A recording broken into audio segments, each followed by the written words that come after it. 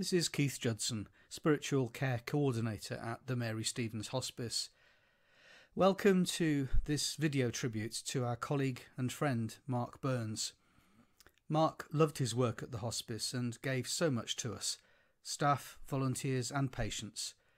Not everyone knew him well, but he sowed seeds of kindness in the hospice community which have grown and are bearing fruit. We all have much to learn from him, and one of the best ways to honour Mark's memory will, I think, be to continue learning from his insights and his example of care, compassion and kindness. It goes without saying that nobody's perfect, but Mark was someone who, in the words of an Old Testament proverb, was a good person whose memory will always be a blessing. When the life of a truly good person is cut short, we inevitably wrestle with the questions. We inwardly rail against the unfairness of it, and perhaps struggle to find meaning. Mark, on the other hand, accepted his illness and death with characteristic serenity, good humour, and concern for others. He saw himself as spiritual, but didn't believe in a God. For me, he nevertheless demonstrated many of the qualities that are among the best faith can inspire. Mark's life affected many people's lives in lots of good ways, and he will be sorely missed. And our thoughts and prayers are especially with his family, who were so dear to him, and who will of course miss him the most. This video reflects what took place at Mark's funeral, and you'll also hear a song by Scottish folk singer Dougie MacLean that I'll say something about later on. I hope you'll find watching and listening helpful as you reflect and remember Mark wherever you are today.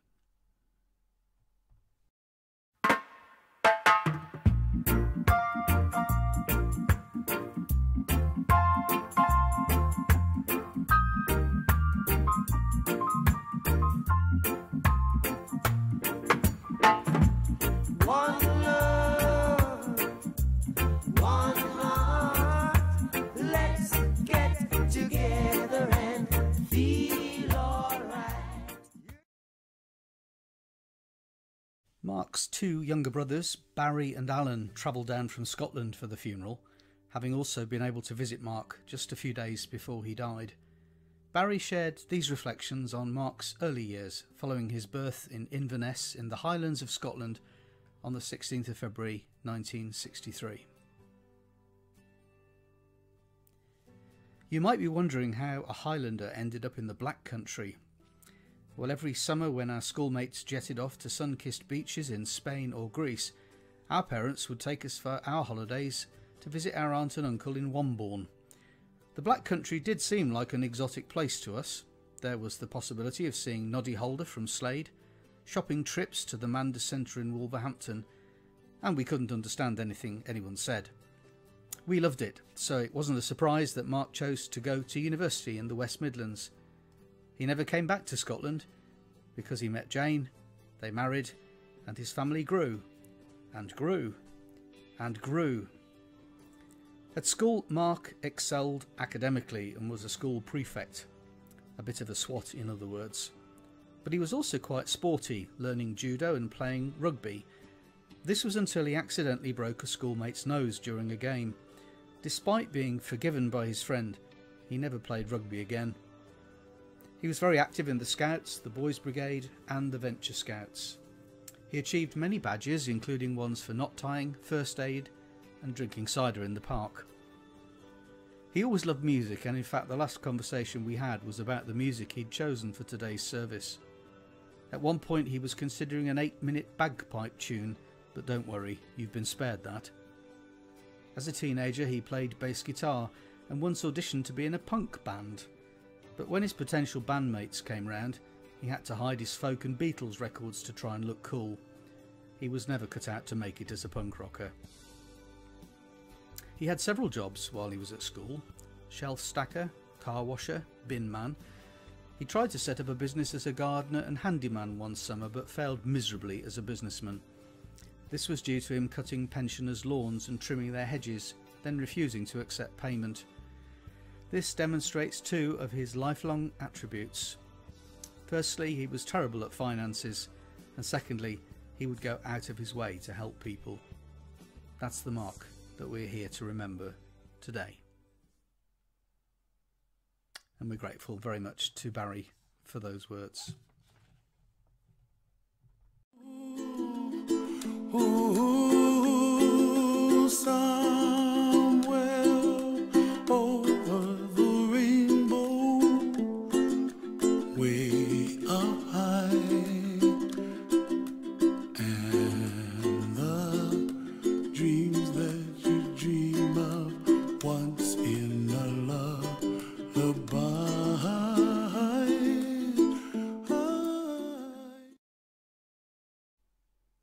Mark shared this poem with me one day and told me it pretty much summed up his approach to life. The Dash by Linda Ellis. I read of a man who stood to speak at a funeral of a friend. He referred to the dates on the tombstone from the beginning to the end. He noted that first came the date of birth and spoke of the following date with tears, but said what mattered most of all was the dash between their years. For that dash represents all the time they spent alive on earth, and now only those who love them know what that little line is worth.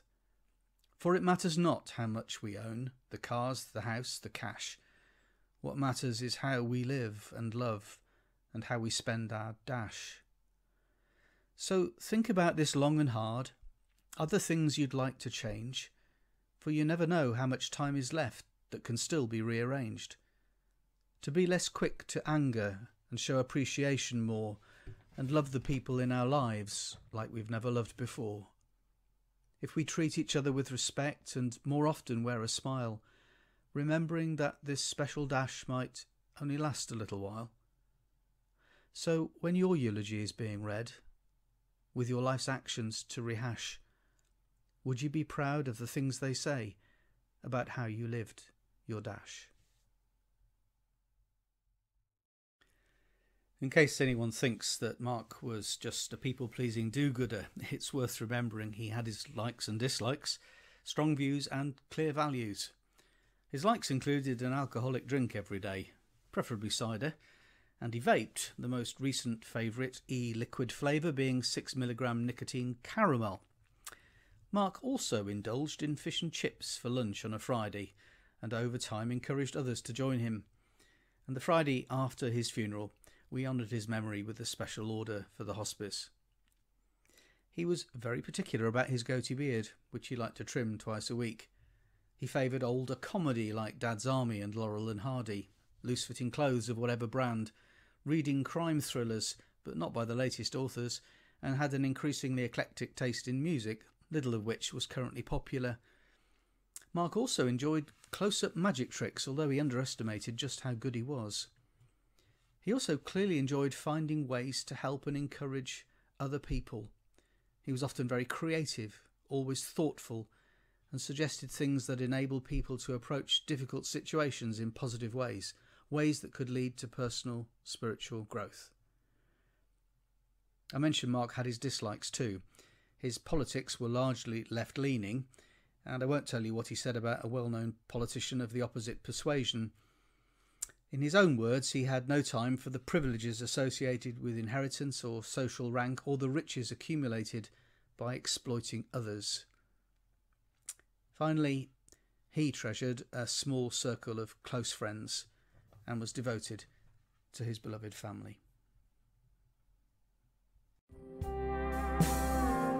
So lay down beside me, love me and hide me, kiss all the hurting of this world away. Hold me so close that I feel your heartbeat, and don't ever wander away.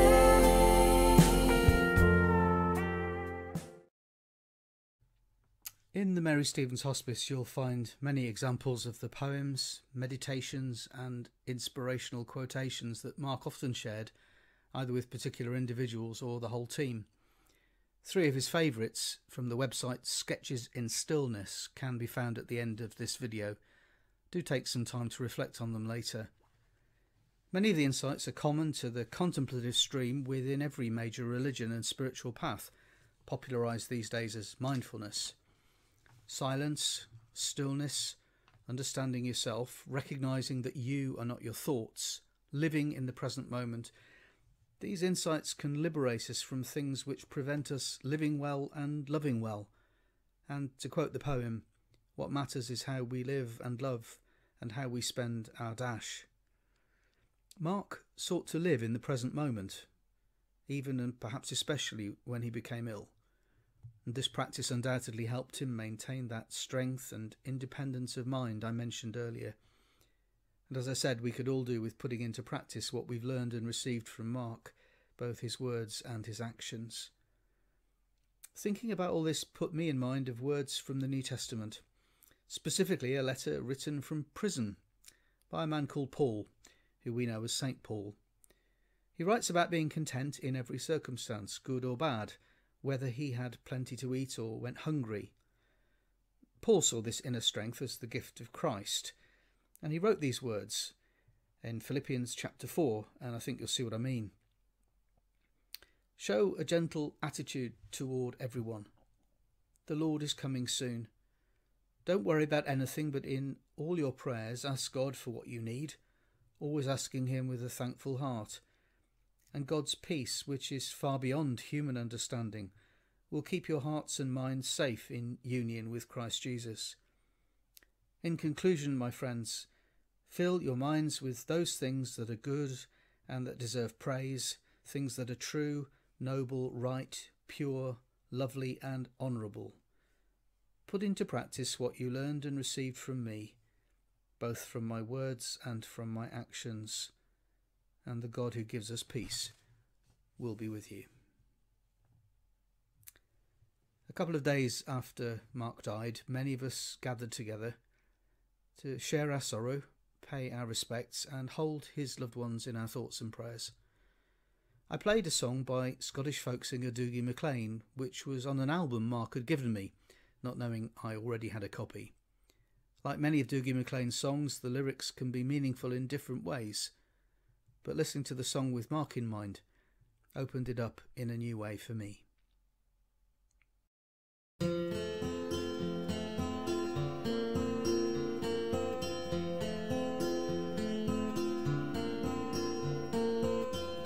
Thin line that leads us and keeps a man from shame.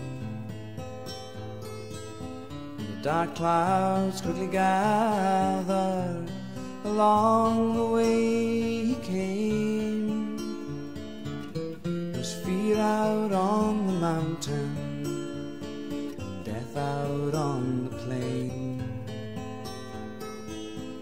Heartbreak and heartache in the shadow of the flame.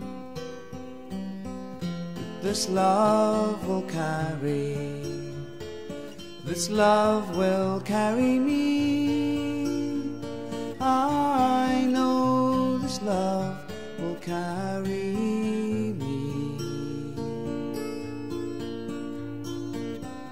This love will carry, this love will carry me. I know this love will carry me. The strongest web will tangle, the sweetest bloom will fall. And somewhere in the distance, but we try and catch it all. Success lasts for a moment, failure's always near. You look down at your blistered hands as turns another year. But this love will carry, this love will carry me. I know this love will carry me.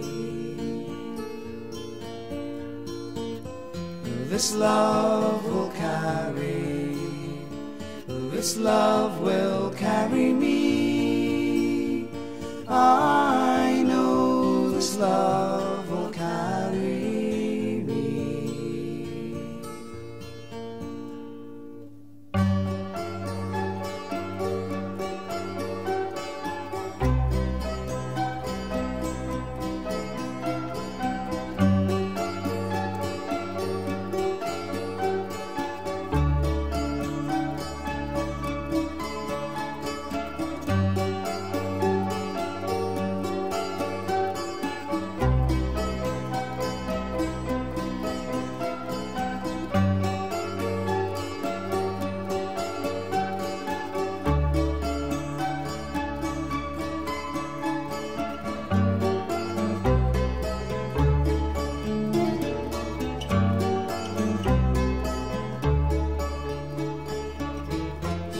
Days are golden, they must not waste away.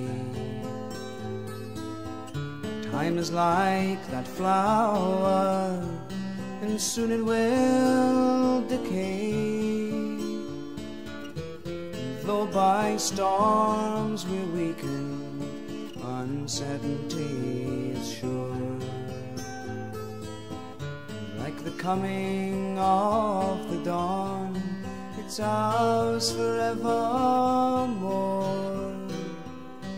But this love will carry, this love will carry me. I know this love will carry me. This love will carry, this love will carry me. I know this love will carry me. This love will carry, this love will carry me. I know this love will carry me. This love will carry, this love will carry me. I know this love